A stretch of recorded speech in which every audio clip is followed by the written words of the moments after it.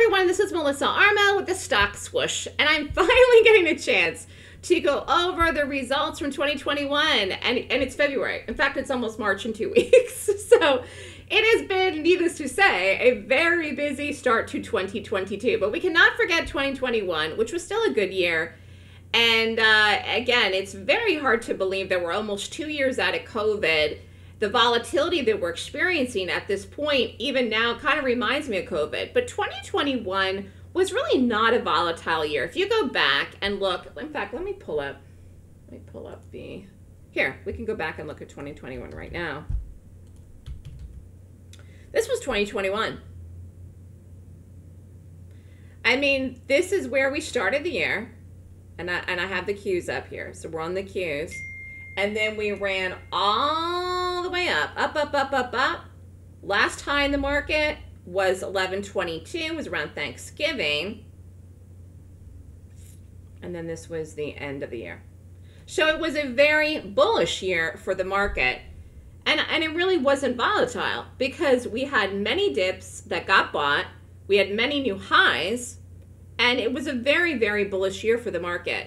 The interesting thing was the backdrop of the economy. I just didn't see it resulting in the year that we had. I was really surprised when we kept rallying. And I think it's kind of like all coming together now where we're seeing this volatility this year. And you're not seeing the smooth moves and the follow through to the upside like you did in 2021. We did shorts, we did calls, we did puts, which are shorts, we did calls, which are loans, we did everything last year, and I do everything on the newsletter. Again, a long, I look for bullish gaps, we do calls, and a short is a put, which is I look for bearish gaps. So I rate the gaps in the morning using my rating method, and then I send the trades out, emailed usually in the pre-market. There are some times that I'll send trades out during the day, but like today, everything went out in the pre-market pretty early, and we didn't do anything in the live day, so I had sent everything out in the morning before the open. If you have questions, you can email me at melissa@thestockswoosh.com. You can feel free to call me at 929-3200-GAP. You can also email me on Twitter, Facebook, YouTube, or Skype. So right now it's earnings season. We're towards the end of it, and then we'll start second quarter too. Again, this year's just flying by, but it's a great time to trade in earnings season because you get a lot of gaps, and that's what everything I do is based on. That's why it's called the Gap Options newsletter. So I'm very excited about 2022. It started out to be a great year. Again, it has been an active year. I wanted to show everyone the results for 2021 though, because people always like to look at a bigger scope, a wider time range of things, just to see what we did in the calendar year of last year. So there were 302 winners last year. There were 156 losers, 13 break-even trades, total win ratio of the letter year-to-date last year, that was 2021, 67% win ratio, and average risk per trade was around 7,500. You do not have to risk that. That's an advanced trader risk, but that's what we're talking about here with these types of stats over 1.6 million. So again, you can take one contract to trade. And I've been trying to do more, I've really been trying to do more to show people with a beginner account what you can achieve. And I'm going to try to continue that, even though it's a lot of time for me and my assistant to do it, and just to show you if you take a lot less risk. Now, again, I've been trading since 2008, but it took me 3 years to figure out my program. So really, since I had pulled everything together, it was 3 years after that. So I'm going on, 10 years having the business now and 13 years trading. I'm at an advanced level. When you start out, when you're new, you can start out with a beginner level. You can start out with a $200 risk, with a $300 risk. Again, one contract. And I do think it's important for people to start out at the beginning slowly and work themselves up. And you can do that even if you have a large account. So these were all the trades starting from the beginning of 2021. So the parentheses show the trades that were losses. Okay, just so you know. And we did have a few break-even trades. Now I get this question a lot. And you can tell that here from the results looking at all the winners and all the losers. So say first of all, I call the weeklies, okay? Say I call a trade on a Monday that expires on that Friday, because that's how I call it. Like I wouldn't do a 2 week out unless it was a holiday. So I call a trade on a Monday that expires on the Friday on the newsletter, and say the trade Monday goes, it's profitable, it's like 100% winner right away, so you can get out. You can get out that initial day. You can take it the day I call it, you get out that day. Just because you have a lot of time in something doesn't necessarily mean you want to hold it. If the trade goes and it works and you get the momentum, you can book the profits. Like today I called trades, all the trades today, except for one, went right away today. You could still be in them because you have a week and a half, but you could have gotten right out. Anyways, what if I call a trade on a Monday and that trade is down? Do I kill it? No, I don't kill it. I don't kill it because I give trades a chance to work and it has a whole week.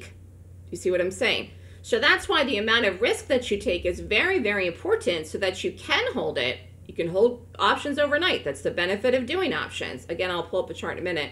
But anyways, you can hold it. And then the reason some of these look like full losses is because they were. Because like I might take a trade and if it never goes right, never goes green, never goes positive, never gets the momentum, never works, basically, just goes flat, loses, then I'll ride it out until the very last day of expiration for the possibility that it may flip and work and go green. So that's why I play to win. So I take the trade, win or lose, and that's how I play it. There are people in the letter that kill the trade if it's down 30% or 50% if it doesn't go the first day, but then they miss out on trades that do go. I will tell you that, because not every trade goes the same day I call it, and you need to know that. So pick a risk and choose a risk and a number of trades you could do at one time if you have to hold them. So that is also why the losing trades are almost the full amount, basically, of the position size, or a partial, if I was able to get out of it with the move, like here with the Twitter. Like it might have a move the last day, and then it just doesn't fully go around, okay? There's something else I was going to say we're talking about. To think about it, what else I was going to say, and I just lost my train of thought. Oh, I know. So some of the ones that were smaller winners were ones like that I was in it, and then I was holding it. It was down, okay? And then I'm holding it right up until, like, if it expires Friday, right up until Thursday. If I'm up something, like this HT 1750, I'm not going to risk losing a total amount in it if I'm up into it into the Thursday. Do you know what I'm saying? Because it is a positive trade. And remember, every amount of risk that you have the full amount at risk. Like, let's say you had $1,000 risk. And say you were up 1,000 at something. Yes, you can hold it, but you're risking not only the 1,000 you risk plus 1,000 you're up, so you're really risking 2,000. Like, that's how I look at it, seriously. That's how I look at it. I'm risking the full amount I'm in plus the profit if I don't get out when I'm up. Okay?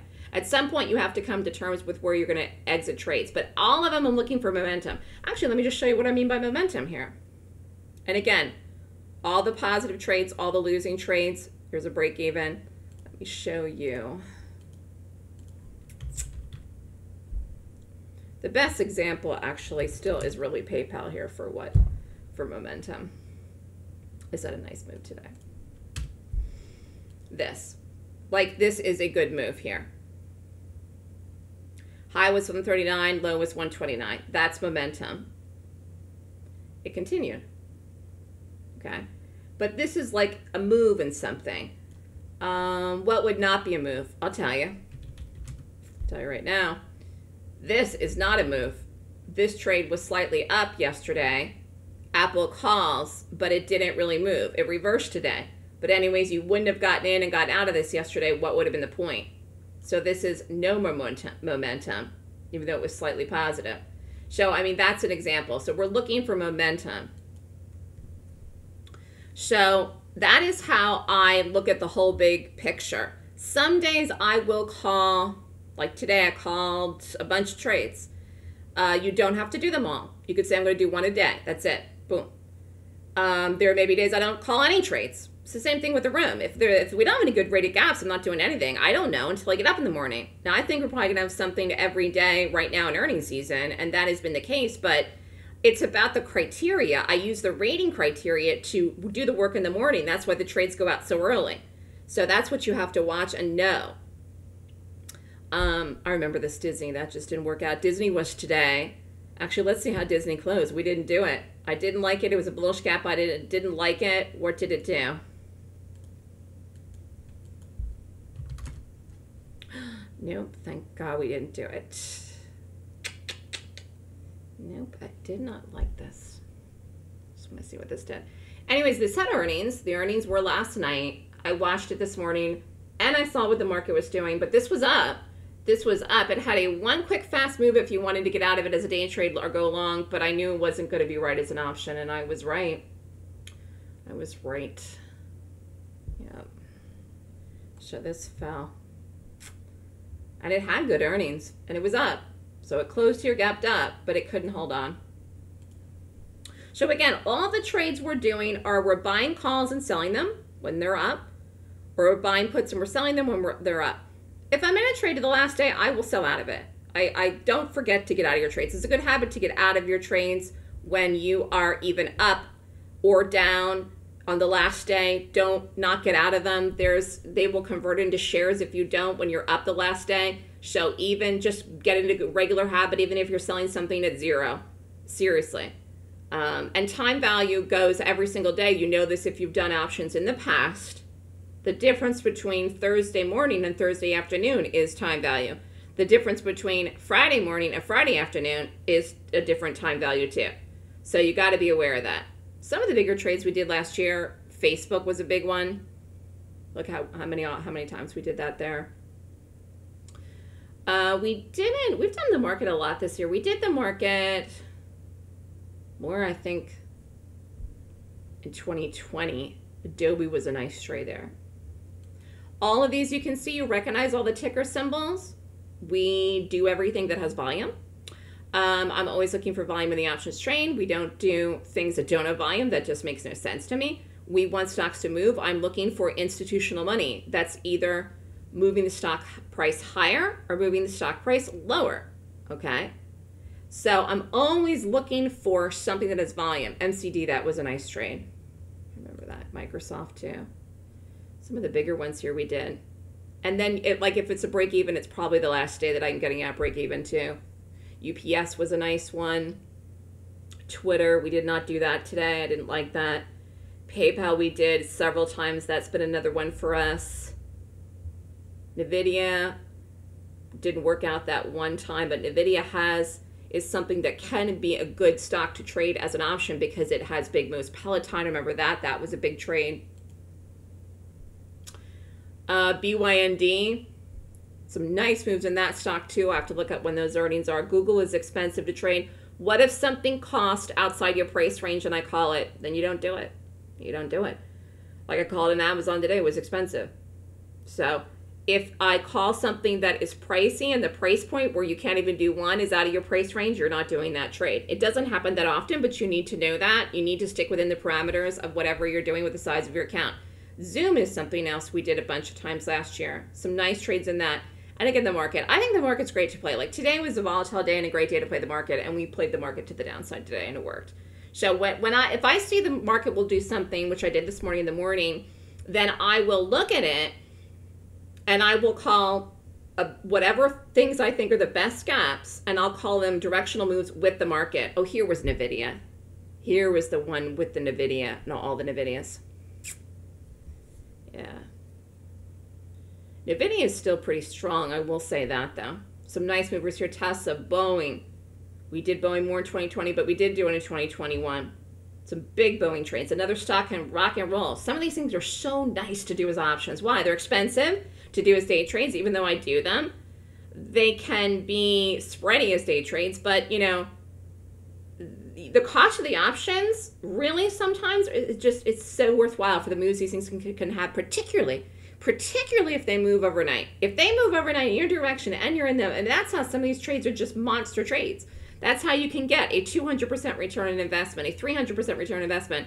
I mean, we have those types of trades. How? You're in it overnight. You're in it overnight. If you're in it overnight and it goes like that, boom, you're golden.